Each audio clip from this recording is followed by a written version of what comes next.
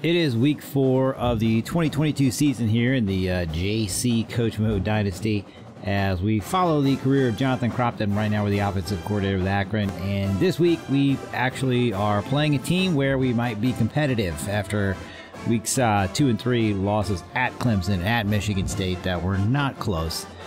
Charlotte is not quite as talented opponent. In fact, we stack up pretty well against them, but you never know how these things go.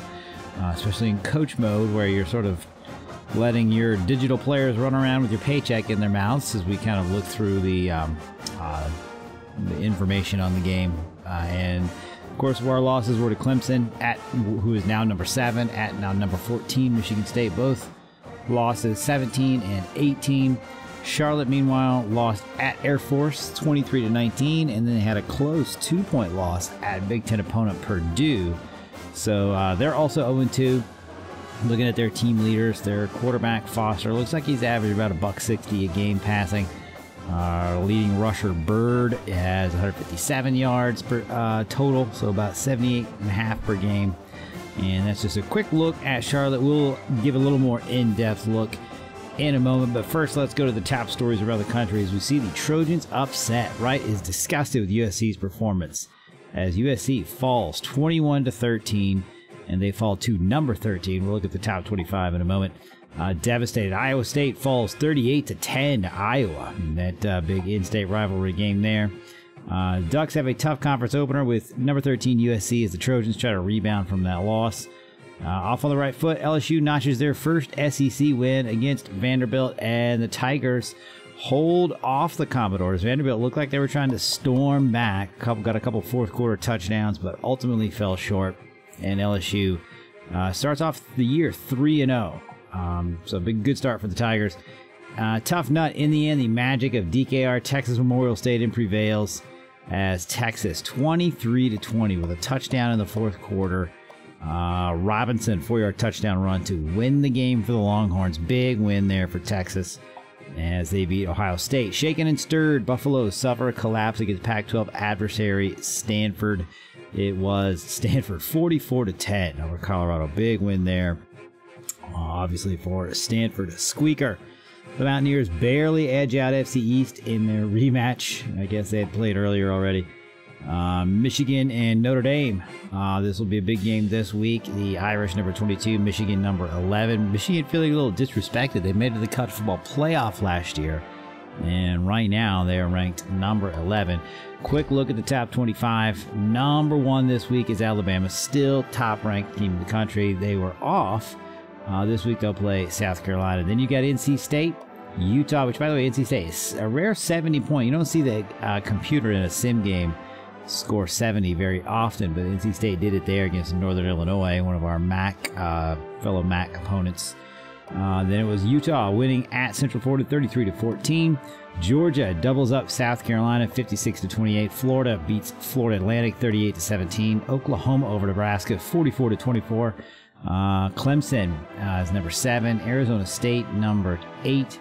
North Carolina, with the winner of Fresno, is number 9. Texas moves up to number 10 after that upset over Ohio State. Not really an upset, but big win. Michigan's number 11. They beat Cincinnati 44-21. Cincinnati was another college football playoff team. Iowa State, of course, falls from number 2 to number 12 after their loss to Iowa. USC plummets from 3 to 13. Michigan State, after their win against us, moves up a couple spots. Arkansas beat UAB, the number 15. Florida State, number 16. They beat Virginia Tech in a big ACC win there. Ohio State fell to 17. Iowa moves up to 18. Cincinnati drops to 19. Oregon State at number 20 after a 35-14 non-conference win over Pitt. Washington, after their win over USC, is now number 21. Notre Dame is number 22. They beat Georgia Tech last week. Baylor was off, but they are number 23. Oregon holds at 24 after a win over Penn State. Good win for them there. And Auburn beats Mississippi State to stay at number 25. That is a look at the coaches poll. Quick look at the Heisman watch. Not much change here. Tank Bigsby still leads with Trayanum. Ooh, I butchered that, I'm sure. But he is second on the list. Meanwhile, you got JT Daniels, the quarterback from Georgia. He's the only quarterback on the list right now. Davis Price from LSU moves up to 4th, and Blake Corum from Michigan rounds out the Heisman watch there. So, what about our opponent this week? Who is Charlotte, the 49ers? Charlotte's coach is Will Healy. He's actually a Tennessee native from Chattanooga. He went to college at the University of Richmond, where he played for Dave Clawson and I think Mike London, actually, maybe his senior year. Then he went on to coach at Austin Peay. I think he might have been an assistant at Chattanooga first, became the head coach at Austin Peay, where he turned the program around, and that would lead him to him being hired at Charlotte in 2018. So that's where he has been. Offensively, they will run a spread offense, but we are more concerned about their defense. They're running a 4-3, your base 4-3, which is hopefully will play into what we are trying to do on offense, match up receivers and running backs against their linebackers. So that will hopefully work out for us. We'll see. They do sub quite a bit.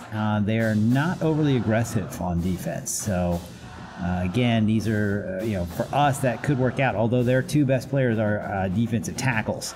So they may not need to be aggressive on defense in order to get pressure on DJ Irons, our quarterback. So we'll find out. Let's go ahead and look now at the depth chart.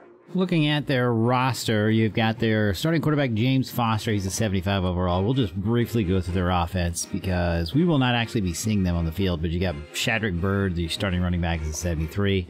Fullback, not great at 49. Wide receiver, Cameron Dollar, 81. That's pretty good. They don't have a lot of speed at receiver, but they've got decent enough talent there, I guess. Tight end is a 73. Left tackle, an 80. Left guard, 70. Center, 67. Right guard, 76.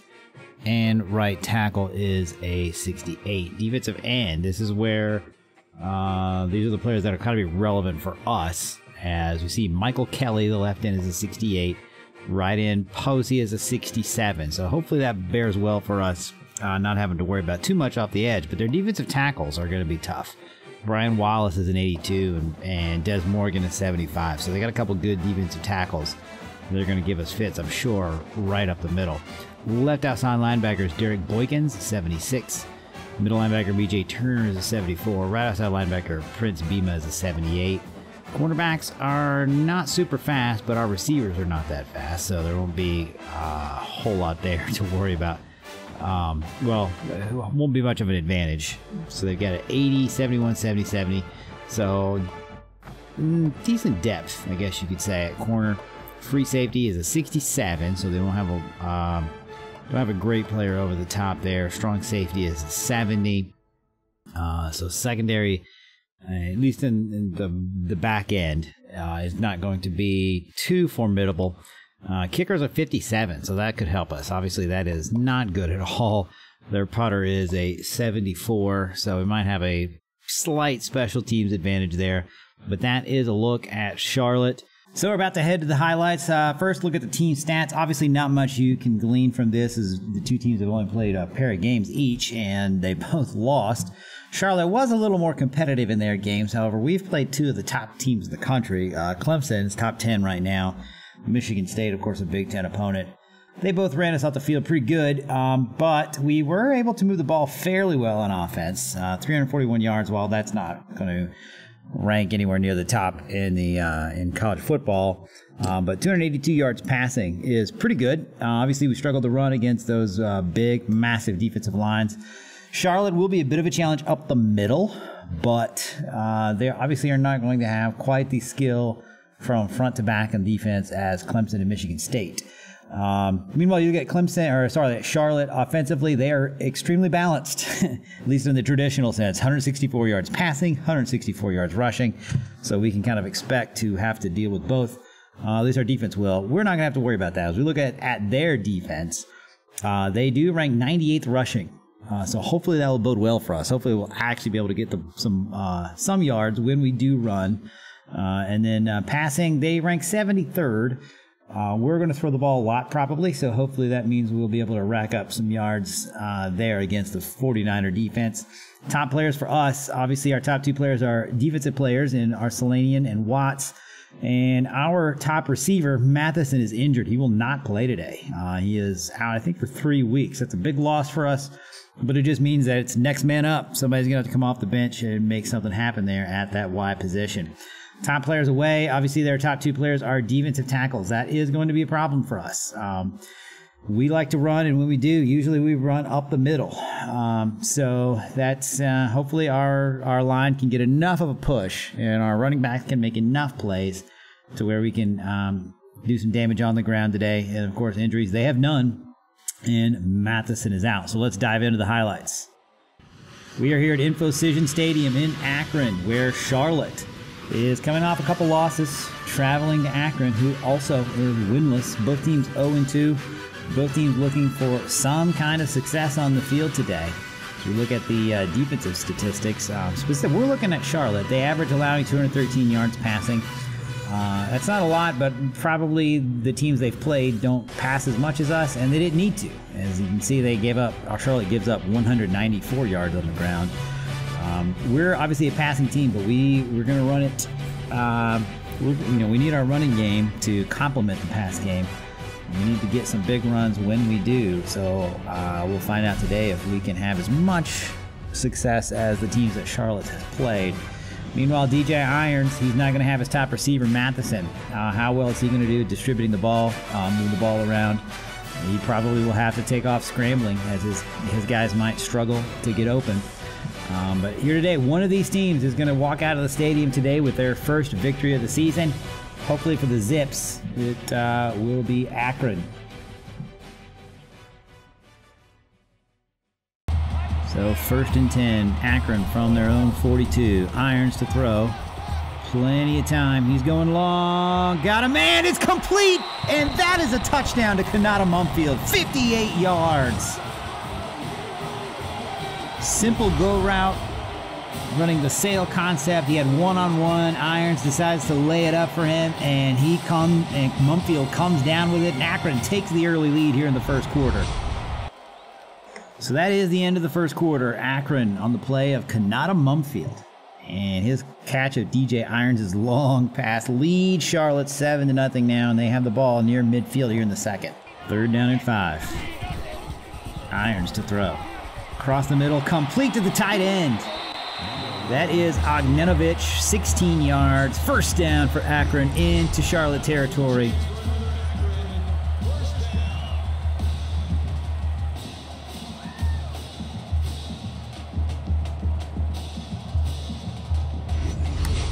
First and 10 now at the 40-yard line of Charlotte.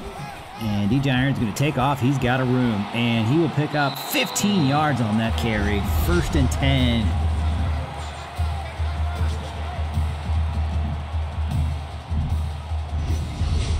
Fourth and goal. Coach Arth wants to go for it. Handoff. And Norrells finds the end zone. Akron will double their lead. It's 13-0 pending the extra point. They ran it right into the teeth of the Charlotte defense, right at their strength, and Norrells gets in. So an empty backfield here for Irons at his own 40. He will throw. In some trouble, but he gets it away, and it's complete! That's Mumfield, but there's a flag. There is a flag. Are we bringing this back? This will be Mumfield's second big touchdown, and it's a personal foul, roughing the passer. It will be declined. Akron will go up by 3 scores. They are absolutely running away with this one at this point. 1st and 10 at the Charlotte 40. Akron on the move again. Irons will run for this. He'll have a nice game, but then he fumbles. Charlotte will pick this up, and they might go the rest of the way. He is gone. Charlotte with a defensive touchdown to cut into this Akron lead. If the offense isn't getting it done, then the defense will have to step up, and in that moment they did.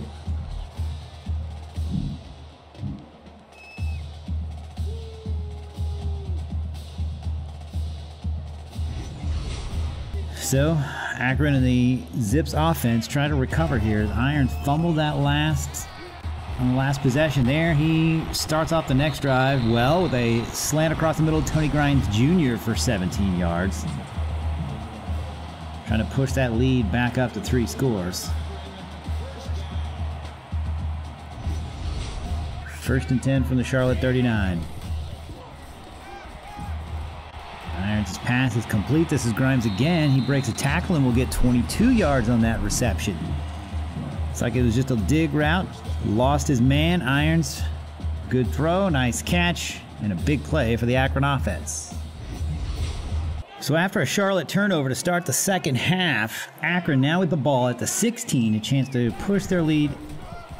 Again, it's 24-7 right now. Handoff to Anthony Williams. He'll pick up 3 yards. Second down and 7 coming up. Second and 7 from the 12. They need the 5. Irons sits in the pocket. Pass complete across the middle. That's George Quarles Jr. And that is a 12-yard touchdown pass. And Charlotte is slow. Well, they are seeing their hopes of winning fade here as Akron now up 30-7. Charlotte has not been able to do anything on offense. Charlotte's only touchdown came on defense. And now they find themselves trailing by 23. Charlotte again unable to find the end zone, get any points, and they punt it away. And first play of this drive, and Jonzel Nortles rumbles forward for 17 yards. That pushes Akron up over the century mark in the running game, as they are now starting to establish their dominance here today. So 3rd and 7, they need the 28. Irons to throw. He's in a little trouble. Gets it away. Complete. Oh, and Grimes makes a defender miss and goes the rest of the way to the end zone here. We'll see the catch. And it's just a little hesitate move. Actually just kind of breaks the tackle. But takes it to the end zone. And Akron now up 37-7. Second down and 8 from the 23. Irons. Play action. Moves to his right. Throws it long. And it's complete. That is Qualls Jr. again, 39 yards for another Akron first down. Akron's offense putting up some huge numbers today.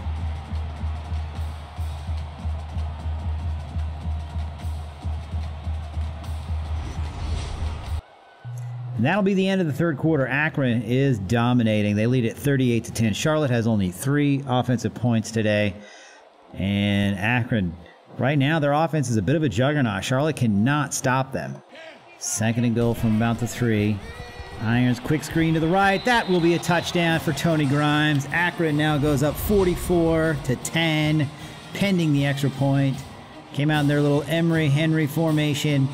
He had a tight end and a tackle in front of him. He makes the easy catch, strolls into the end zone, and Akron now with a commanding lead. And so Akron comes out in the victory formation. They will take a knee, and that will end this game. Big win for Akron. Great showing by the Akron offense. Just an unbelievable performance here by Crompton's Akron Zip offense as they running up 48 points. Look at DJ Irons, 394 total yards, 5 touchdowns. He did have the 1 fumble, but you know, when you score 48, it's kind of hard to be too critical. As there you see his numbers, 22-28, 351 yards, 5 touchdowns. And this was the kind of the perfect performance. Definitely the best performance that the Akron offense has put on since Crompton took over the offensive coordinator role.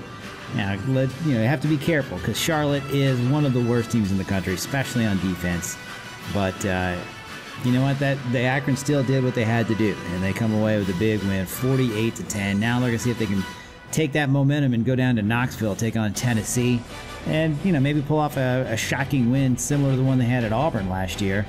Before they move into conference play, where they hope to compete for and win the Mid-American Conference Championship.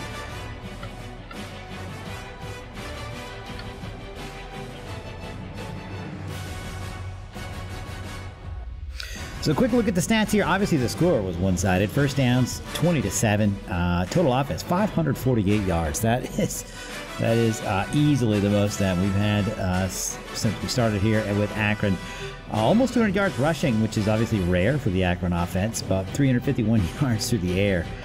We only look at that, we had 10 more rushes than passes. I don't know that that's ever happened to have more carries than passes, but it did today. And DJ Irons, with only 28 passes, had 351 yards. Third down conversions was the big story. Charlotte was 2 of 11, we were 5 of 11. Also had a couple 4th down conversions. So yeah, big performance there. Turnovers, each team had one. Each team lost a fumble. Penalties, we only had a couple, which is, it's good. Only that one holding penalty after the last couple of weeks just getting mauled. Well, last week especially, I think we had like 10 holding penalties. It was a disaster. But that was look at the team stats. So we move to the player statistics. Obviously, DJ Irons, the big story, 22 of 28, 351 yards, 5 touchdowns. He only had 1 sack, only gave up 1 sack, but we knew that we were going to, that Charlotte defensive line was not going to be near as menacing as the ones that we've played so far. Williams actually led in total carries, but Norrells had more yards, 80 yards on 14 carries, and he also had a touchdown receiving. Mumfield, 152 yards on 5 catches. Big day for him. He had 2 touchdowns. Grimes had 2 touchdowns. Qualls caught a touchdown and 3 catches for 58 yards. All 3 of these guys stepped up in the absence of Matheson. We gave our tight ends a lot more appearances today, and Ogninovich caught 3 balls for 27 yards. Norrells caught 3 passes out of the backfield for 14, and then Williams had 1 for 3. So that's a look at our statistics. So big win, but again, it was only Charlotte, so we're not going to get carried away, and we're going to hopefully get ready to put on a good show next week against Tennessee. So this is Wellforce One signing off. We'll see you guys next time.